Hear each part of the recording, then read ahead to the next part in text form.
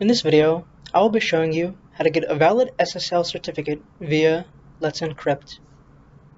Before getting started, make sure you have a host name configured for your SFTP gateway instance, and also that port 80 is open to everyone. Port 80 being open is needed to validate the SSL cert can be closed once everything has been configured. First, SSH into your VM, and then elevate your privileges with the command sudo su. From here, you want to change directories to ets, nginx, sites available.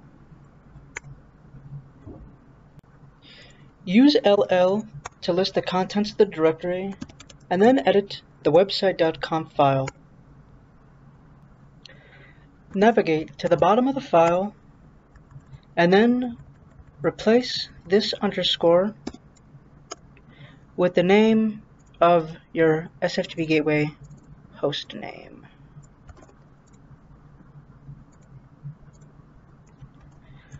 Once you've replaced the underscore, save the file.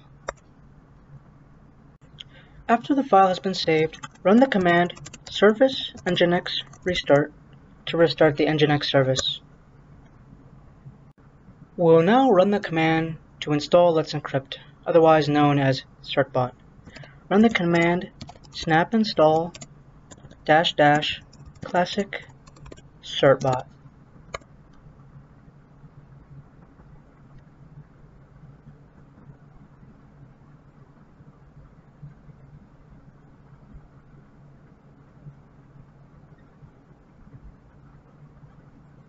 Certbot has now successfully installed.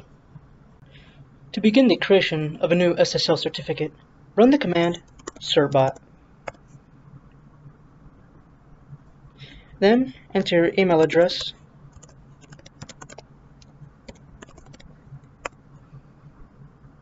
agree to the terms of service.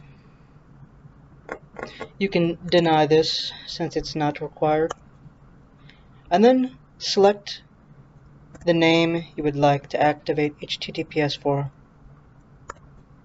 which should be your host name.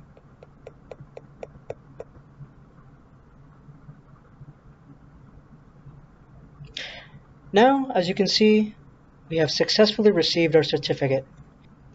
That's all for this video. If you haven't already, please check out our other SFTP gateway related videos and content. Thanks.